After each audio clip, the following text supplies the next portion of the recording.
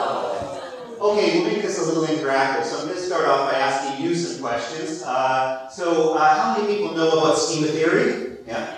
How many people don't know about schema theory? How many people don't have any hands? Quite a number of you, that's all right.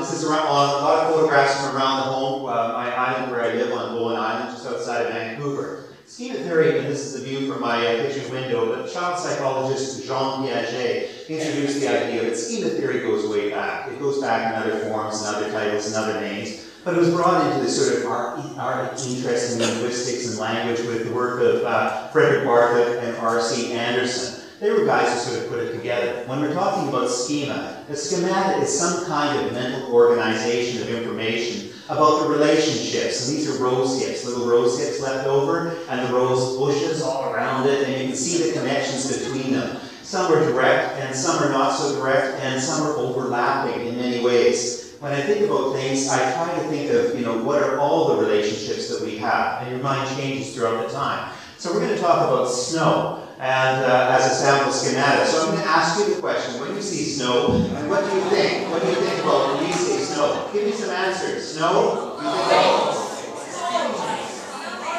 okay, enough, who cares? When I think about snow, and take about 3 minutes to do it, I wrote out this quick thing, and I came up with all of these sort of different ideas. There's 31 up there, actually in 3 minutes that I sort of scribbled out the snow sort of just in the center there.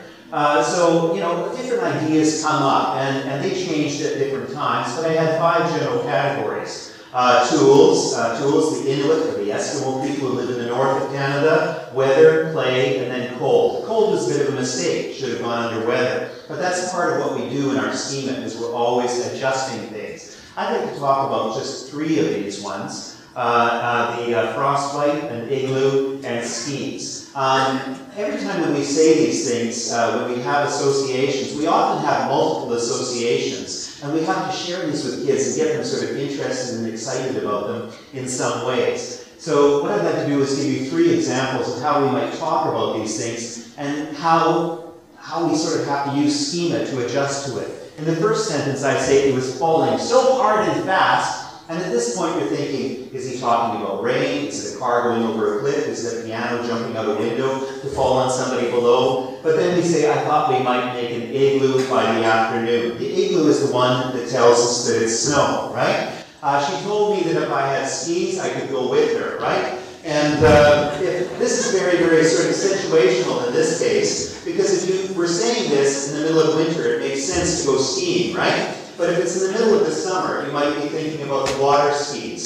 So it's the context in this case which changes it. After the avalanche, he was buried up to the neck, and frostbite started to set in. This one's a little bit different again, because it's really the understanding of what an avalanche is and frostbite. First of all, if you're in an avalanche and there's rocks involved, nothing's happening. You're really not worried about the frostbite. But that suggests other things. When we build schema, as soon as we learn a new word or an idea, we try to make it fit with other words and ideas that we've already learned. And we make that fit on the sound system or other words that we know or other associations. And already, as I'm talking about all these things, and you're seeing those pictures, you're thinking about a lot of things to do with snow. Sometimes this means destroying things that we thought we knew. When you're learning new schema and new words, you learn something and somebody tells you something, you say, no, that's not how you do that, right? I pronounce robot, and my wife says, it's not robot, it's robot, you're going to pollute the children's minds. We usually try to force what we know into our existing schema. To do this, I'm going to give you a little example. We're going to consider a case of the businessman and the vagrant, which was a very famous psychological experiment that was conducted. In this particular experiment, what they did is they created a short little video. And you've got a businessman walking down the street, and he pulls out a knife, and he's walking past a vagrant, and he stabs the vagrant. And then that's it. That's it. They stop the film, and they ask everybody, say, what happened? What happened? And they said, oh, it was terrible. They said that vagrant was walking down the street and stabbed the businessman.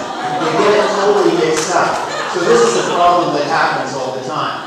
So what about language teaching and learning? How does all of this relate to that? Learners come to the classroom with extensive schema already, but we often don't bother to find out about it. We need to explore their schema. My kids have been to 25 countries. They were doing a unit on Egypt, and the teacher was telling them all about it. They came and told me about this. I said, did you tell them? Did you climb the pyramids and take a cruise on the Nile? We need to raise learners' awareness of schema, have them create schema on their own in groups, and let them identify what they know, what they don't know, and what they want to know, right?